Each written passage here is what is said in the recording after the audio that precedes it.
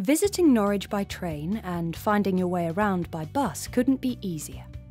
We've created an easy-to-use information system, making it simpler for you to get to your destination. So here's what you do. After leaving the train, look for the travel information signs in the station. These will point you in the direction of the travel information posters.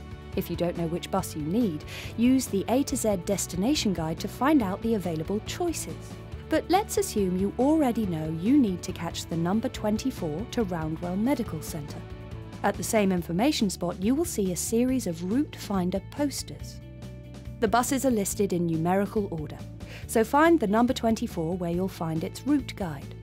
Check your direction of travel and you will see the bus to the medical centre can be caught from bus stop DL.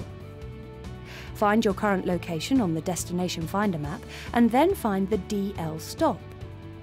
You can then follow the street names or look out for other bus stops in the blue area to help you along the way. So now you've arrived at your bus stop. What next? Each stop has a timetable poster, and this will also confirm where you are. Look for the next number 24 bus on the timetable and find out when the next bus is due. That's all there is to it.